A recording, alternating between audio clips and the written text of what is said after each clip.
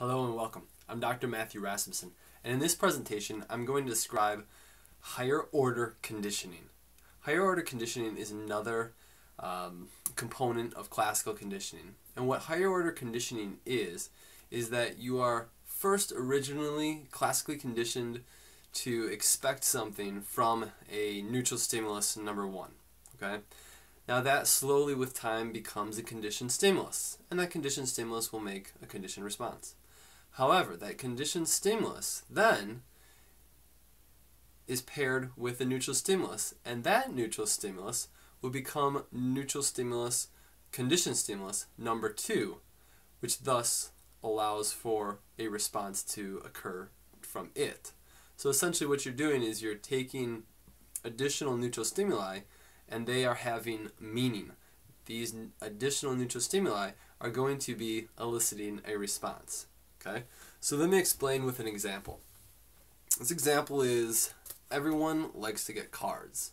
Okay, I don't know anyone who doesn't like to get cards unless that card is coming from IRS. Okay, but everyone likes to get cards. Okay, especially when it's around your birthday time or it's around Christmas, something like that. So you get a card. Why do you like this card?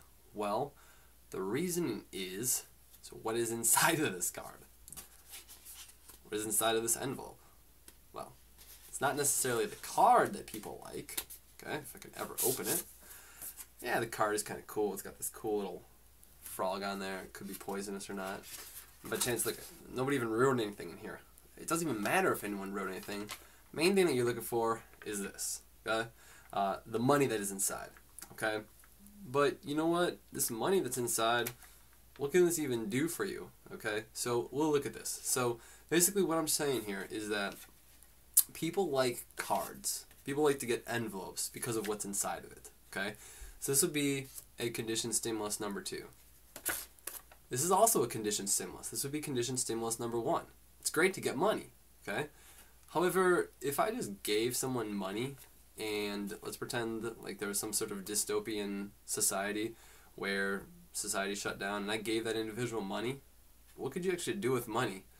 Not a whole lot. I mean, you might be able to use it as, you can make a paper airplane out of it, you could light it on fire, you might be able to stitch a bunch of these up and make a sheet or something, but in and of itself it really doesn't have any inherent value besides what you can buy with it. So this is also conditioned stimulus.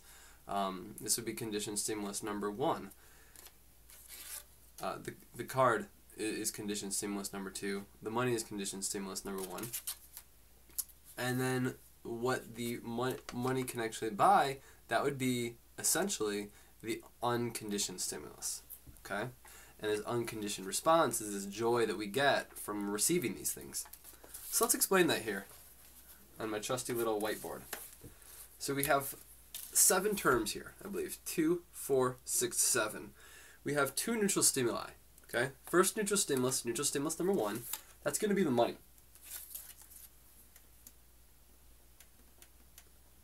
Okay? That's the money. Neutral stimulus number 2, that's going to be the card. You could put it as the card or the envelope. Really, for this demonstration, they're about the same thing. The unconditioned stimulus is actually going to be, I don't know, the food you can buy with it or the toys. Let's just say at an early age you can buy toys. That's about as unconditioned as they get. You know, children get very happy when they see new objects. Then conditioned response, if I was to give a little toy to a child, they'd be extremely happy.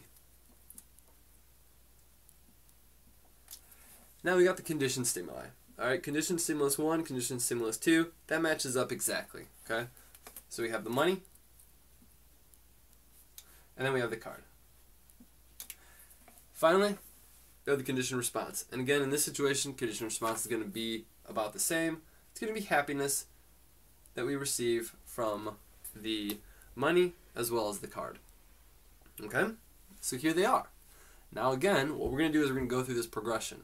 Now seeing that it's higher order conditioning, there's going to be a couple of extra steps. There's going to be a couple extra during conditioning phases. So let me erase this and then I'll explain.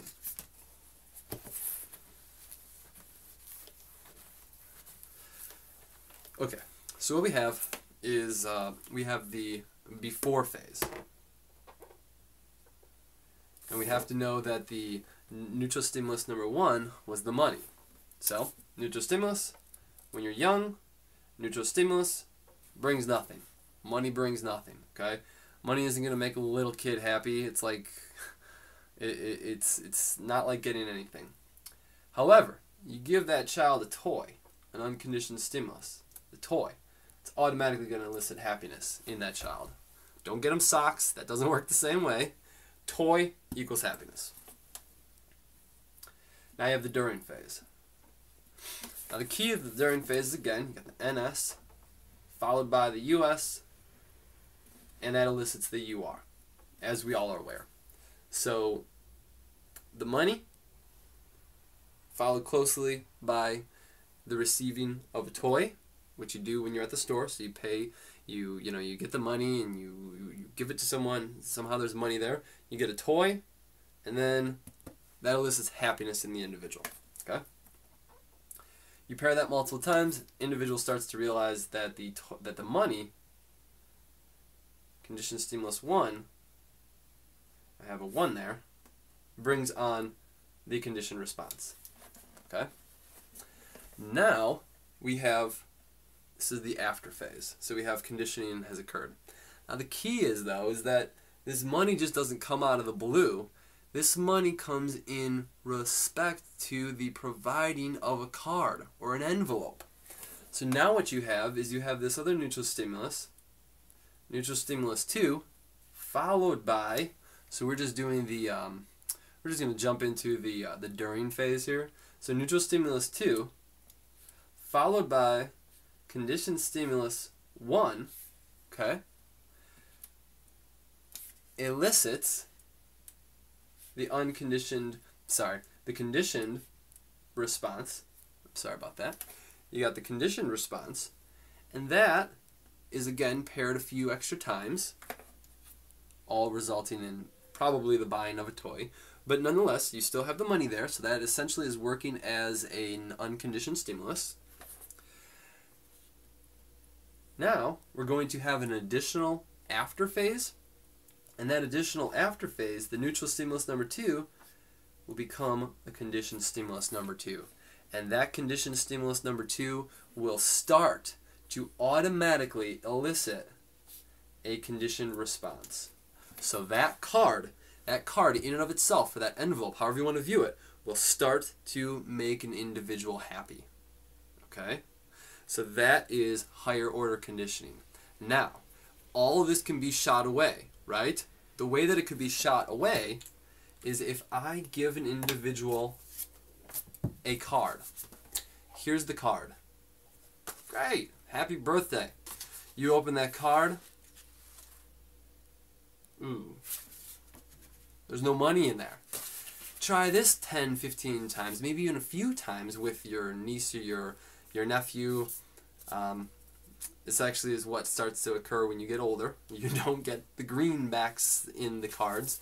And then therefore, that card will, I guess, kind of lose some meaning. Now, I don't say that in its entirety because, people will write nice things in there, and it's still the, it's like an intrinsic value that an individual has with a card. It has some sort of meaning. But again, the money is not in there. So for some individuals, it starts to lose meaning. It starts to not be as special. It starts to be kind of boring. Okay?